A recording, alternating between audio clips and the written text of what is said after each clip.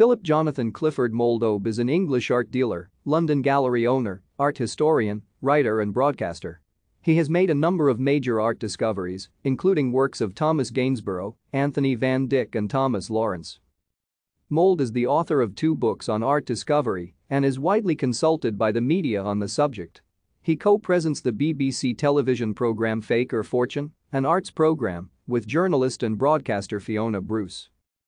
Mould was born in Wirral, Cheshire and educated at Kingsmead School, Hoylake, Worth School in the University of East Anglia, from which he graduated with a BA in History of Art in 1981.